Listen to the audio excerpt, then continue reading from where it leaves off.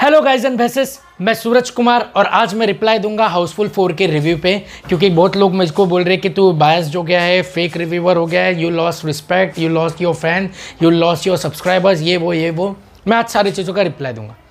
चलिए थोड़े दौर पहले जाते हैं, जहाँ पर फिल्म रिलीज़ होती है Golmaal again and total Dhamaal. Same आज के टाइम पे जो भी कॉमेडीज आ रही है सब ब्रेनलेस कॉमेडी आ रही है। हाउसफुल 3 भी ले लो, ब्रेनलेस कॉमेडी। हाउसफुल 4 भी वैसे ही है। ये पहले ही आपको बता देते हैं कि इसमें कोई लॉजिक नहीं है, इसमें दिमाग लगाने की ज़रूरत नहीं है, ये ट्रेलर ही इनके बता देते, फिर भी हम इसमें लॉजिक लगाते। अब देखो, अब यहाँ पर ऐसा हो जाता है कि जब टोटल धमाल आती है, गोलमाल अगेन आती है ना, उसमें हमें सेम टाइप के सारे चीज़ें देखने मिलते हैं, लेकिन तब कोई कुछ नहीं बोलता है। No negativity, nothing. Even audiences, critics, everyone is loving. सब बोल रहे कि अरे हाँ मज़ा आ रहा है, अरे हाँ मज़ा आ रहा है, मज़ा आ रहा है, मज़ा आ रहा है। कितने जन ऐसे थिएटर के बाहर निकल के बोल रहे कि मज़ा आ रहा है, हम इंजॉय कर रहे हैं फिल्म, थिएटर के अंदर नाच रहे, पूरी की पूरी तरह दिल खोल के हंस रहे, सब कर रहे। पर ऐसा क्यों बोल रहे कि ये शिट मूवीज़ को तूने ऐसे बोल दिया। एंड मैंने एक और चीज़ नोटिस की, जिसने हाउसफुल 4 के बारे में अच्छा रिव्यू दिया ना, उसको भी कुत्तों की तरह डिसलाइक्स है, एंड जिसने बेकार दिया उसको भी उतने ही डिसलाइक्स है। मतलब हमारे जैसे को तो भाई गधे का मुंह पी के मर जाना चाहिए। होता है ऐसा है कि कोई 4 क्रिटिक्स मिलके फ्राइडे के सुबह 9 बजे ट्वीट कर दे या पोस्ट कर दे कि ऐसा ऐसा फिल्म डिजास्टर है या फिल्म बहुत अच्छी है, तो हम क्या करते हैं, उनके विचार को लेकर हम फिल्म देखने जाते हैं। एंड फिर जहाँ जहाँ पे हम नोटिस करते हैं ना, बस उनके विचारों को ना हम दिमाग में डाल के रखे रहते हैं कि हाँ ये तो सही बोला, अरे हाँ ये तो वैसे ही लग रहा है, तो हमारा दिमाग भी वैसे ही होने लग जाता है, एंड फिर हम भी वैसे ही बोलने लग जाते हैं। किसी दूसरे के विचार को अगर हम अपने अंदर डाल के किसी चीज़ का अनुभव करें या किसी चीज़ को देखें, तो हमारे विचार भी उनकी तरह ही होते जाते। वाह क्या वाणी बोल दी, तुलसीदास भी मेरे ऊपर वाइन फेंकते रहेंगे ऊपर से। क्या लाइन बोल दी मैंने यार। यही हो रहा है कि अगर 4 क्रिटिक्स ने बोल दिया तो सब लोग ने मान ले कि यार फिल्म डिजास्टर है, फिल्म फ्लॉप है। बट रियल ऑडियंसेस को इनसे कोई फर्क ही नहीं पड़ रहा है, वो जाके हंस रही है, मजे कर रही है, मजे कर रही है। मैं आपको रियल फुटेज दिखाऊंगा। इनफैक्ट आज तक का मैंने रिकॉर्ड है कि मैं ना सबसे पहले रिव्यू दे देता हूँ। मैं कोई स्क्रिप्टिंग नहीं करता, कुछ नहीं करता, मैं जो दिल में वो जुबान पे मैं सीधा बोल देता हूँ, सीधा का सीधा बोल देता हूँ। मैंने ये देखा है कि मैं जो ऑब्जर्वेशन रखता हूँ अपने फिल्म के अकॉर्डिंग, वही ऑब्जर्वेशन लोग ढूंढ के फिर अपने वीडियो में बोलते हैं, मेरा वीडियो देख के। मैंने ऐसे कितने बार नोटिस किए, कितने ऐसे चैनल्स हैं जो मेरा थंबनेल यूज़ करते, जो मेरा पैटर्न यूज़ करते, मेरा रोस्टेड रिव्यू स्टाइल यूज़ करते, मेरा स्टाइल यूज़ करते। मुझे कोई फ़र्क नहीं पड़ता है, पर मैं अपने ऑडियंसेस से कोई गद्दारी नहीं कर रहा हूँ।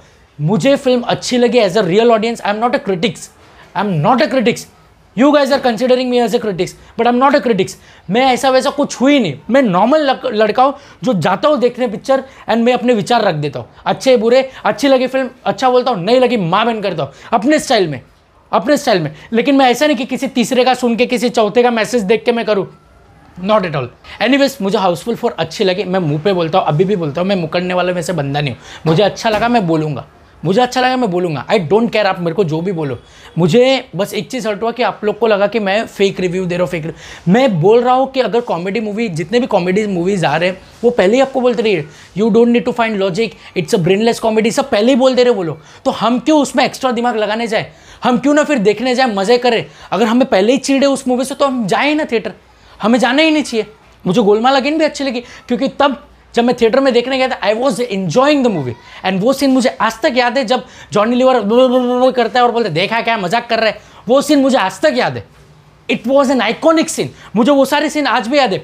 वो सीन अगर मैं फ़ोन में देखूँ तो मुझे उतने मज़े नहीं आएगा, लेकिन मैं थिएटर में देखूंगा, जब सब हंसते तो मुझे भी हंसने का वैसा फील आता है कि यार सब मज़े कर रहे हैं, मुझे भी वैसे ही मज़ा आ रहा है। तो वैसा अनुभव होता है कॉमेडी फिल्म का। It's a disaster, it's a shit, okay man, then you don't need to watch movie, you don't need to watch a movie. And अगर आपको लगता है कि मैंने हर्ट किया आपको, मैंने किसी भी तरह का पेड रिव्यू किया है, तो मैं आपको दिल से सॉरी कहना चाहता हूँ। देखो यार, पेड रिव्यू की बात करते हो, मुझे पेड रिव्यू कभी करना ही नहीं है। मेरे पास लाखों ऐसे मेल्स आते हैं कि भाई ये वेब सीरीज़ का ये कर, मैं 50,000 1 लाख रुपए देने थे, मेरे को नहीं चाहिए। यू वोंट बिलीव, 8 महीने तक मेरा यूट्यूब के एडसेंस अकाउंट ब्लॉक थे, block. I didn't received a single money from YouTube, a single money. मैंने 1 रुपये नहीं कमाए।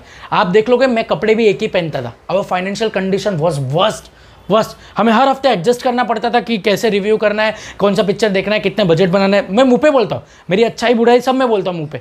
मैं ऐसा नहीं कि मैं बता रहा हूँ नो आई एम स्टार, ये सब कुछ नहीं बाबा।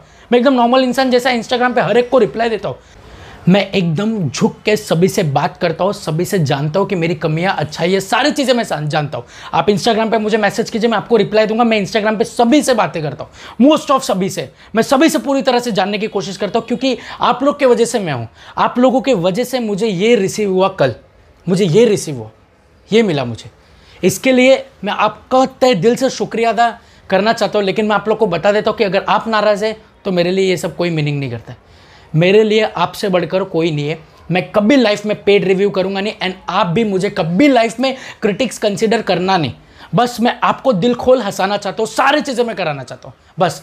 अगर मैं अभी भी बोलता हूँ, अगर आपको मेरी बातें से, मेरी चीज़ों से बुरी लगी, माँ कसम बोलता हूँ, यूट्यूब के करियर की कसम खा के बोलता हूँ, मेरे दिल में जो रहता है मैं वो बोलता हूँ। मैं किसी के सपोर्ट में, किसी के फ़ैन बेसिस में मैं कभी नहीं बोलता हूँ। एंड दूसरी बात, मैं झुक कर आप सभी से माफ़ी चाहता हूँ कि अगर आपको मैंने हर्ट किया है तो आप मुझे बोल दीजिए, मैं रिव्यू बंद कर दूंगा। मेरा कोई हक नहीं है कि मैं पब्लिक के साथ ऐसा व्यवहार करूं कि जहां पर पब्लिक मुझे दीपक कलाल, राखी सावंत समझे। मेरा ऐसा कोई हक नहीं। आई एम रियली सॉरी, मैं दिल से माफ़ी मांगता हूँ। अगर आप लोग को मेरी बातें कुछ भी बुरी लगे तो आप लोग मुझे बोल दो, मैं रिव्यू बंद कर दूंगा। आप इंस्टाग्राम पर मुझे बता देंगे, जो है मैं उसको सारे चेंजेस करूँगा। लेकिन 3 नवंबर को मैं एक ऐसा शॉर्ट फिल्म ला रहा हूँ जिसको मैं 3 महीने टाइम दूँ। अब मैं चाहता हूँ आप लोग वो देखें प्लीज़, बस वो मेरा देख लेना, बाकी मैं रिव्यू डालना बंद कर दूंगा। कोई इशू नहीं, उसके लिए सॉरी चाहता हूँ। एंड जिस किसी को भी लगा कि मैंने भरोसा तोड़ा, I am so sorry. And हाँ, ये देखिए लास्ट का फुटेज। चलिए बाय, लव यू।